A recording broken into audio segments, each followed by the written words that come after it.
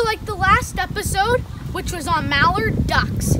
And this month, we're learning about the Masai Giraffe. Come on, let's go! Giraffes live in the savanna all throughout Africa. Giraffes can be found running on the open plains and woodlands. Giraffes are known for their very long necks. They are the world's largest land animal. A male giraffe can grow 5.5 meters. That's taller than 3 adult humans. A giraffe's height is helpful for keeping a lookout for predators such as lions and hyenas. Their excellent eyesight allows them to spot hungry beasts from far away too.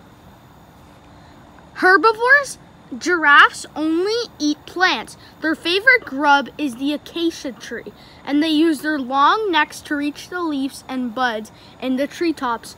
Their long tongue, which grows to a whopping 53 centimeters, also helps them. And boy, do these guys have an appetite. They spend most of their time eating and can guzzle up 45 kilograms of leaves and twigs a day. They may eat a lot. Giraffes don't drink much water. This is because they get most of their water from their leafy meals and only need to drink once every few days. Giraffes are very social animals and roam around in groups.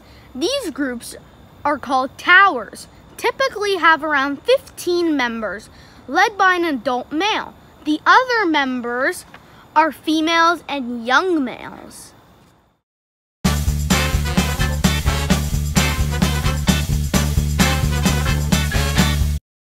Tales from the zoo. Did you know that a giraffe's black tongue protects it from the sun? Do you know what enrichment is? Comment down below if you know the answer. It is important when giraffes live in zoos that they have enrichment. As you can see at the Toronto Zoo, the giraffes have a lot of enrichment. They have balls and other goodies to help them search for food. Did you know how zookeepers check to see if a giraffe is pregnant by checking their poop? Ew! Tales from the zoo.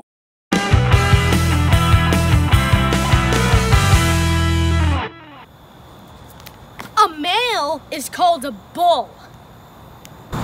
A baby giraffe is called a calf.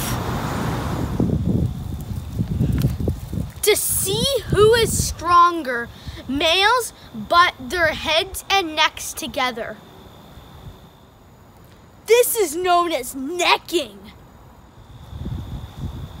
It's not dangerous, but one giraffe walks away. Newborn giraffes are welcome to the world by dropping a 1.5 meter drop to the ground. This does not hurt the baby giraffe, but they are quick to get up. Hours after they are born, they are able to run with their mother. Giraffes can live up to 25 years in the wild, but in captivity, they can live up to 40 years. That's old! I hope you liked this episode on giraffes. In the next episode of Go Out at Matthew, we will be talking about polar bears. Go wild!